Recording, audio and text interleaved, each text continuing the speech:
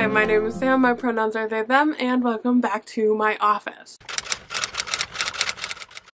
I am 54 pages into Dear Senthuran by Akwaeke and Emezi. I'm loving it. I'm absolutely loving it. And I knew that I would because Akwaeke and Emezi is one of my all-time favorite authors. They inspire me so much, and they also always bring me a little bit farther outside of my original comfort zone. So I always feel like I'm gaining a new perspective when I read their writing. And that's definitely the same. Like, that is absolutely happening here. But I also always forget that I really connect with them on a really emotional level because they are what we as a Western country call trans. They're non-binary. They use they, them pronouns. And in the beginning of this, they talk about their breast reduction and their hysterectomy. And it was so nice. Like, I almost started crying just to get to walk through that experience with them and see that there's someone else like me.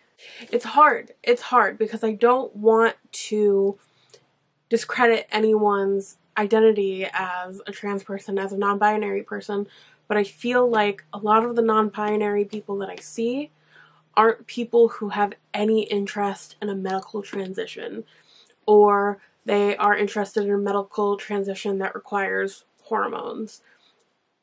And there's nothing wrong with that in any capacity, but that's not me. I very, very specifically, I have the same sentiments that Akwaeke and Emezi has.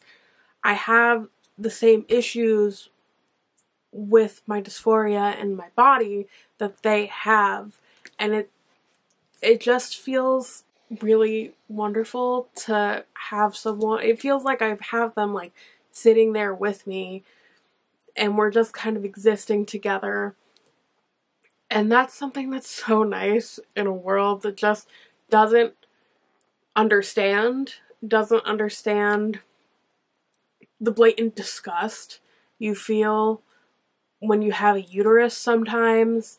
And it's like the entire concept of the uterus and the concept of your body.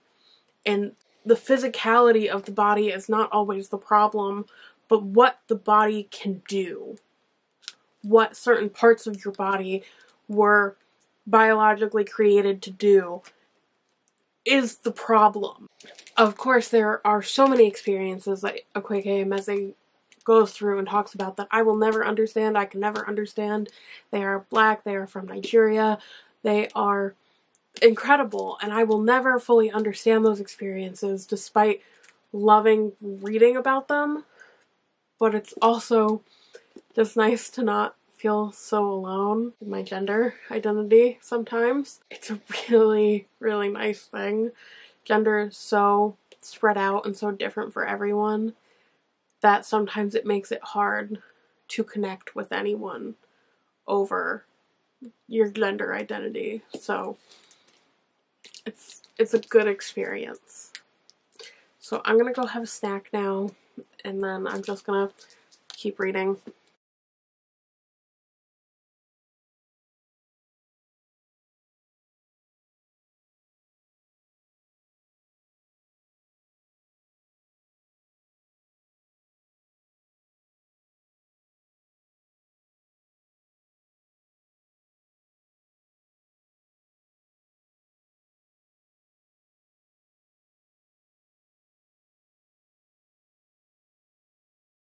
Okay, hello. I have not gotten too much farther in Dear Senthuran by Akwaeke and Emezi yet. I've been feeling a little funky this weekend. I took a COVID test. I don't have COVID, but I was like, let me just make sure before I go out. So I'm gonna go to the gym. I'm gonna walk on the treadmill for a little while and read Dear Senthuran, and hopefully that will help clear up some of the brain fog before I go get some Greek yogurt and some dinner. So yeah, let's go. So I just finished my workout, which is literally just walking on a treadmill and reading on an incline. And then I also just ran over to the grocery store because it's like right next door, and I picked up a big ass tub of vanilla Greek yogurt, 2 protein shakes, and some white cheddar popcorners. White cheddar popcorners, Greek yogurt, coffee, protein shakes are pretty much the only thing that I eat lately. And that's on autism and food issues, but that's fine. So I picked up more of that. I got to page 126 of Dear Senthuran by Ryka Aoki, so I read another like 40 pages or so. And I mean, I don't feel like I can give much commentary on this because this is a memoir for them. So I don't really feel the need to comment on the content of it. I do feel the need to comment on the writing of it because, as always, it's stunning.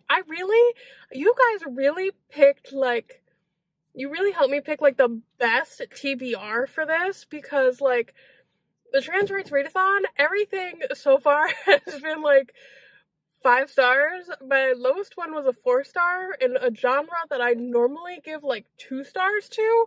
So y'all really gave some fantastic suggestions for this readathon. But yeah, it's just stunning. It's stunning as always.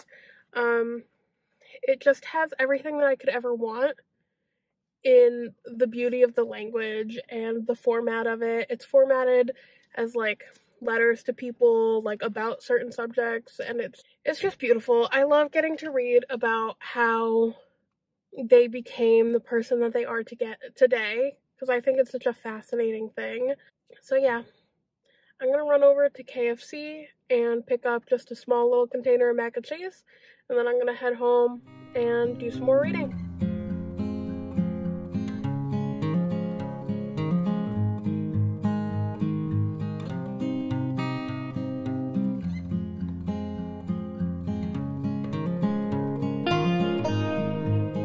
Okay, hello, good morning.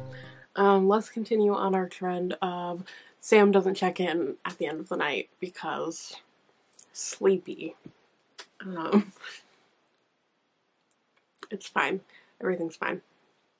So I didn't get very much more of Dear Senthuran by Akwaeke and Emezi done last night because I was sleepy and because I watched 3 episodes of Say Yes to the Dress, which is a hardcore guilty pleasure.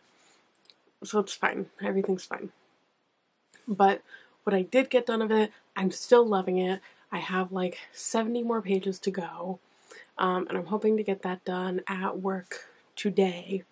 So yeah, I'm gonna wrap up this vlog, and then tomorrow, well, today for me, tomorrow for everyone else, I will go ahead and toss up a wrap-up for the Trans Rights Readathon. So yeah, I guess I will see everyone tomorrow. I hope that this has been fantastic for everyone.